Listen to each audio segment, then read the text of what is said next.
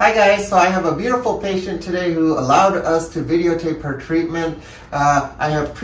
We've had her lip filler dissolved, and now I'm going to re-inject her lips because I didn't like the projection that she had and the shape of her lips after she was injected by another provider somewhere else. So today what we're going to do is put Restylane Kysse into her lips, and then I'm going to take a little bit of high G prime Restylane Lyft and put a little bit in her cheeks, her pyriform, and her chin. Kind of describe it as the picture frame for the picture being the lips, the frame being everything else around it. And so you're going to see that combination treatment using Restylane Kysse and Restylane Lyft.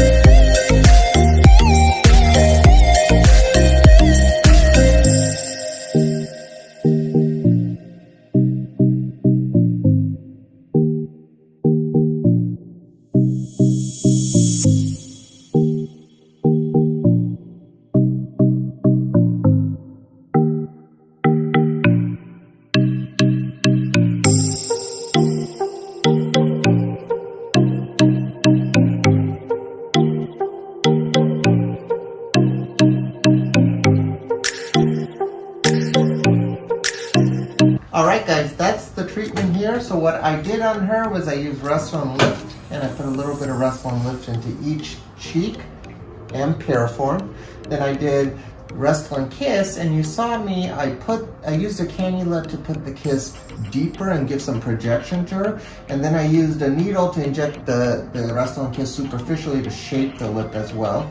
And I put a tiny bit of Restylane Kysse around the corner of the mouth, and as well as in the chin there as well, what we had left over. And then I finished up by injecting a little bit of botulinum toxin Dysport around the upper lip to relax the orbicularis and give her a little bit of a lift and increase in height as well with that. Hopefully that also allows the filler to last a little bit longer. So that's kind of how I treat the lips.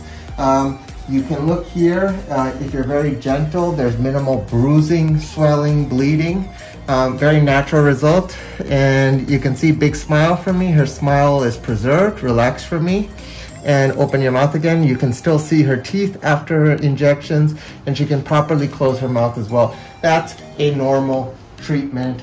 Not a lot of what I see in Miami, which is a lot of overfilled lips with very stiff products. Stiff, swollen lips is what I see in Miami, and hopefully this is not what that is.